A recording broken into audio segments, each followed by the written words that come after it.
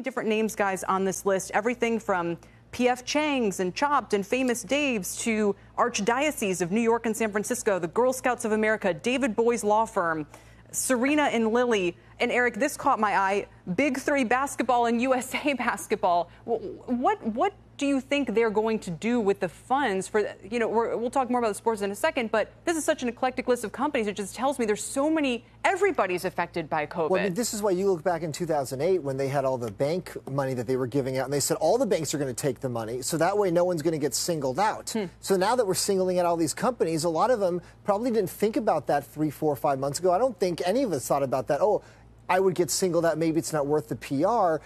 It's a tricky one because obviously you can't give money to every single business. And if you've got a banking relationship with somebody and they just go ahead and get this going for you, right, whose fault is it? And look, these companies that can have big brand names, I'm not saying in any particular case what's right or wrong, but all these companies, they employ people. And a lot of these people that are employed, they have regular salaries. And as you and I know, a lot of people that work in, let's say, pro sports, they have modest incomes, and if those games don't happen, they're out of a job, they're not paying their rent. So just because these things have good brand names doesn't mean they're not worthwhile places to put these loans out. No, I think that's absolutely true. And Leslie, we turn to you and then to Robert, because there are some names people are going to zero in on and say, well, wait a minute, is that fair? You're looking at some of the companies with private equity backing. Robert, we see, private jet companies pop up and that sort of thing.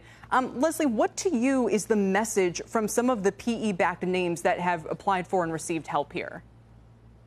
So far we've seen quite a few names that are backed by at least venture capital, private equity growth funds.